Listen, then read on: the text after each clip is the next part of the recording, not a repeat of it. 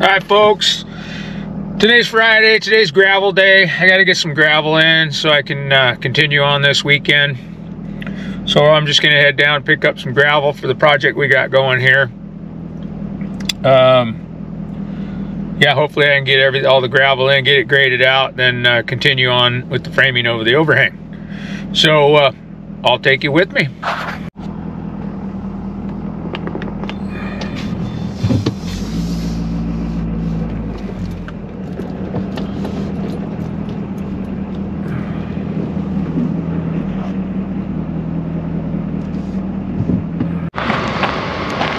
Thought it'd be kind of interesting to show you the different types of gravel. This is a pretty small pit here. This is a asphalt manufacturing plant. Most of the stuff they do is for the asphalt industry, and this stuff here is called reject. It's like 5/8 minus down to sand, and you can see that sand in there. They call that reject.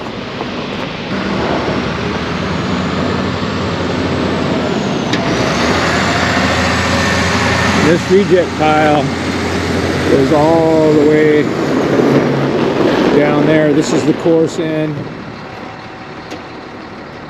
and all the way down there is the fine end. Probably between 5 and 6 tons right there. Depends on the loader, I guess. I've had loads. Okay, I got my gravel in. Now I'm doing the rafter framing. Figured I'd go over a quick tutorial on how to do that. First of all is when you lay your board out, you want to find your crown. So what a crown is in a board, you know, you got a straight board. My finger is a straight board, and a crown will be that. Almost all the boards have a crown on them. They all go like this. So you want the crown up when you put that up, so you got to cut it that way. And really, when you're doing studded walls or whatever, you always want the crowns running the same way. We always go crown up, so we put everything crown up, so everything is the same. If you got crowns, if you just throw them out there on the wall and nail them together, you don't know where the crowns are. You're gonna have crown up, crown down, and your wall is gonna go like this. Your sheathing and your sheetrock, drive your sheetrocker nuts. But and you'd be surprised how many people I've seen do that over the years. Just house after house. It's just the way they do it, I guess. So anyway, what I'm going to do is my first measurement. I'm going to pull it. This is going to be the top of my rafter. I'm just going to pull the measurement from up there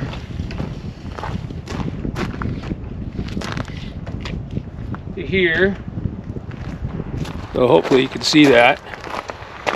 So this is the top of my rafter. So I'm just going to go, my measurement's 223 1/4. So I'm just going to make a mark like that. And I'm going to show you an old school way to do it and a new school way to do it. Old school, this is before we had speed squares. So what you want to do is you can make your mark at 3 1/2. Do the same thing down here. I mean, in the old days, this is the way we had to do it, and then we'd straight line it across. If you got a really long tail, you just run a string line. It takes a lot of time, as you'll see when I show you the other way. So then, to get your 312, you put your 3 right there, right about where you want it. Get your 12 up on this side. So you're right at 3, right at 12. And then you make your mark. So that's your plumb cut right there. Now, so I ran that a little bit longer, so I could use that to 90 off of. So a 90 off of 312 is a 12/3. So you come over that way, and my beam is 3 9/16. So I'm going to go to there, and then on that, I'm going to 90 off of that mark.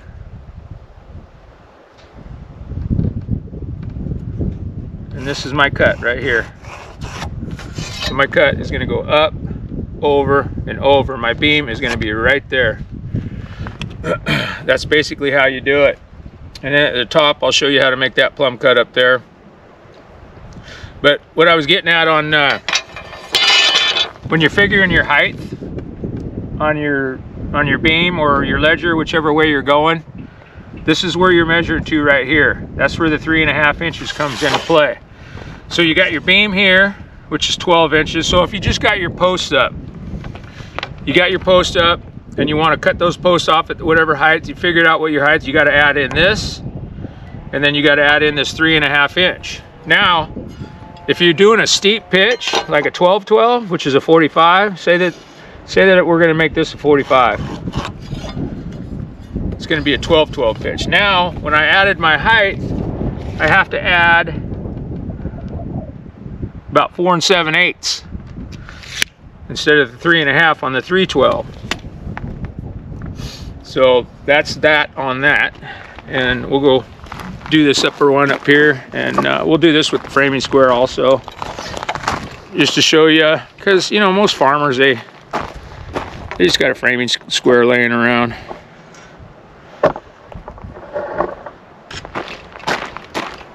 So when you're doing this one, you can go off of this side here, run your 3 here, run your 12 here.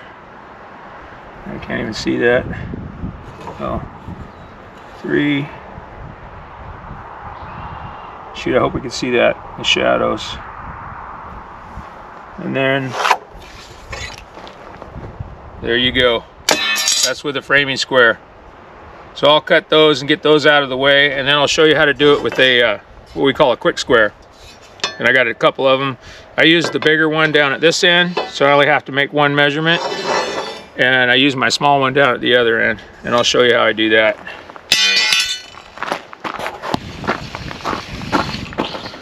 My 223 1/4.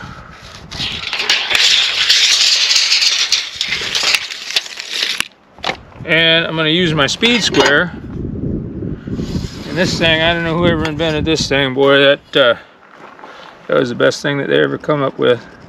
Changed my life as a framer.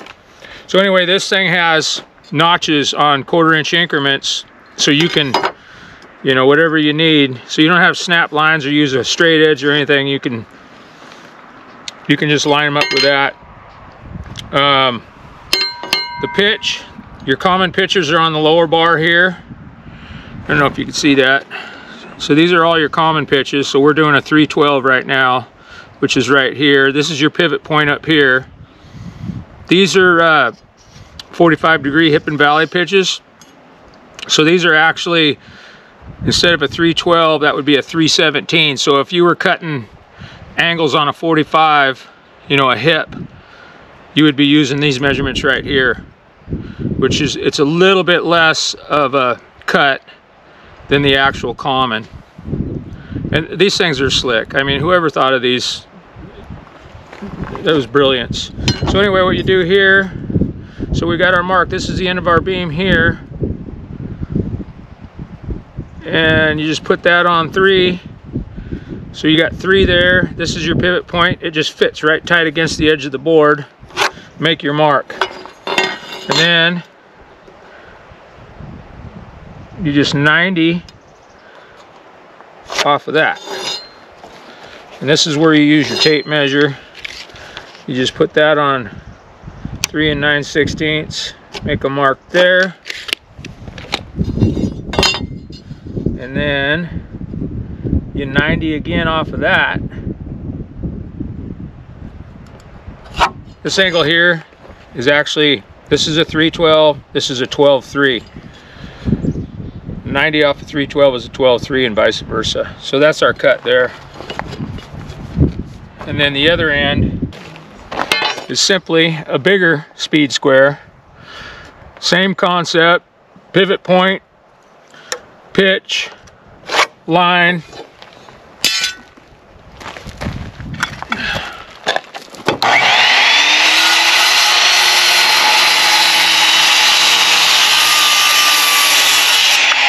Cut. Now I'm kind of going back and forth. I usually don't do this when I'm cutting a bunch of them, but just for video purposes. So bear with me, especially you framers out there, don't laugh at me.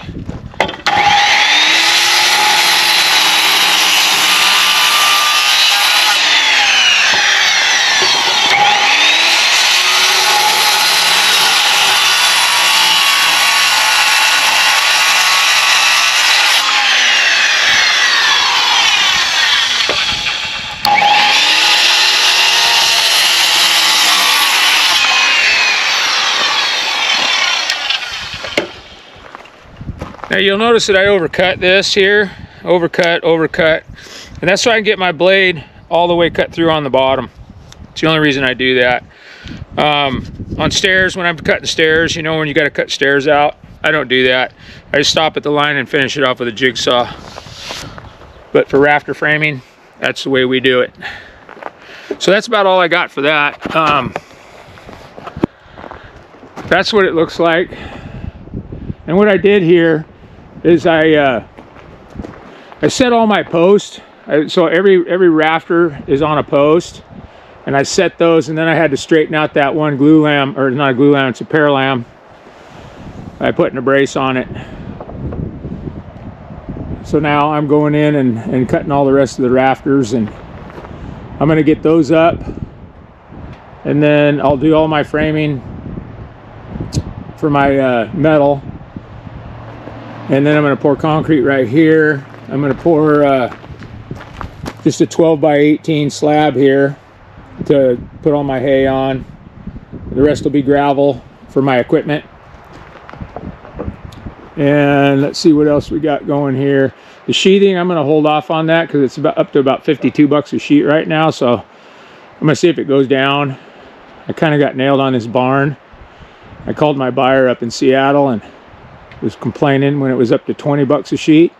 I ended up paying like 40 some dollars a sheet for it because I couldn't wait any longer. So you live and learn, I guess. But hopefully I've got a few months to get this done. So hopefully that sheathing will come down a little bit. I've got more projects going. I've got a wood shed to build, another overhang in the back of the garage. So I'll probably get a couple slings of OSB. And then I'll come in once I get this thing framed up. I'll do another short video on how I'm gonna hurricane proof this end over here. Obviously that end up there will get hangered, and then this end here, a guy normally goes with H1s or H2.5s. I'm just gonna use lags on this because I have a bunch. So I'm just gonna use them up on that, and I'll do a video on that and show you how I do that. All right, thanks guys. I hope you enjoyed the video. If you got any comments or questions, or just let me know, and I'll get back to you. Thanks a lot.